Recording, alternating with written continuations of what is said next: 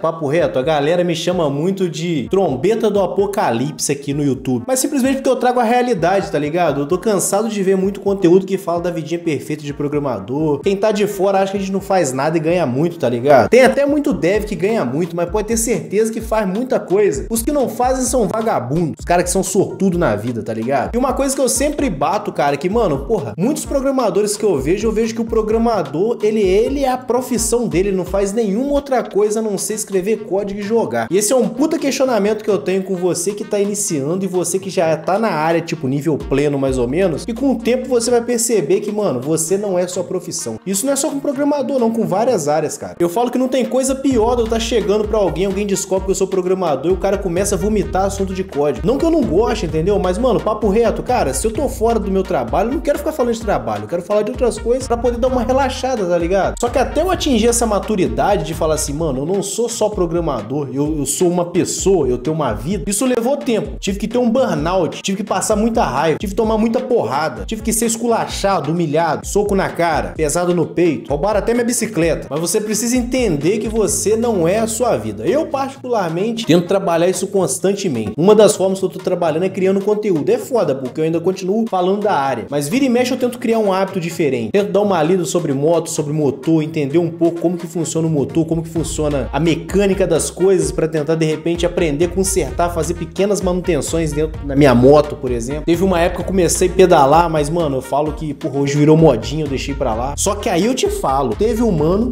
que levou esse papo de ter uma segunda ocupação longe demais. O cara simplesmente resolveu, além de ser programador, criar aves e suínos, tá ligado, papai? É o caso desse mano aqui, ó. Cazuza Neto, tá ligado? Não crie burnout, crie galinhas. A carreira de programador é extremamente desafiadora e dependendo do nível de autoconhecimento que possuímos, esses desafios podem se tornar ainda maiores. A sensação de estar sempre desatualizado, a constante comparação com os outros, a necessidade de validação, o medo de não ser bom o suficiente, esses são apenas alguns desafios que já enfrentei e observei outros desenvolvedores enfrentando. True, isso, mano, esse papo reto acontece em 99,9% dos casos. Em 2021, embarquei numa jornada além dos códigos, comecei a criar suínos e galinhas, tá ligado? Porco e galinha, papai. Pode ter soado estranho, mas é fácil nos perdermos no ponto de acreditarmos que somos apenas nossas profissões. Viu? Foi o que eu falei no início do vídeo, que nossa identidade se resume ao que fazemos pra viver. E isso não é só dos programadores não, cara. Porra, esse dia mesmo eu encontrei um maluco que é advogado. Caralho, mano, o cara só falava em processo, em direito, isso e aquilo. Porra, pera aí, mano. Apesar que advogado tem um puta ego, né? Porra, eu não sei quem tem mais ego, advogado ou programador.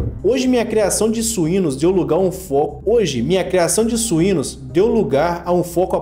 A um foco apaixonado pelas galinhas sertanejas balão. É fascinante mergulhar no universo delas, aprender sobre comportamentos, entender o significado de cada tipo, cada canto, descobrir a alimentação adequada para cada fase da vida, avançar na genética, raça e dominar a arte de incubar ovos, atentando-se para a temperatura, umidade e tempos irreais. É realmente incrível. Não tem lugar para ter uma galinha? Arruma um cachorro. Lança um boneco no mundo, faz uma criança. Você vai começar a entender outras coisas e vai não querer ser só um programador pela saco que só fala de código, carreira e programação. Convido você a tentar algo novo, a se permitir mais do que a sua profissão. Nós somos multifacetados, com potenciais e paixões que transcendem nosso trabalho. O companheiro na foto é um jovem frango da Índia, raça índio gigante. Caralho, olha o tamanho desse frango. Você tá doido, papai? Porra, quem gosta de frango ensopado deve ser muito bom, hein? Olha só, o tamanho. Luiz Amel, não me cancele. Um belo exemplar que recente encontrou um novo lar, um criador na vizinhança no sertão paraibano. Eu não entendo muito nisso não, mas tá parecendo muito um galo de briga, tá ligado? E lembre-se, não limite suas experiências no trabalho, evite burnout com hobbies que ampliem seus horizontes. Para mim, criar galinha gigante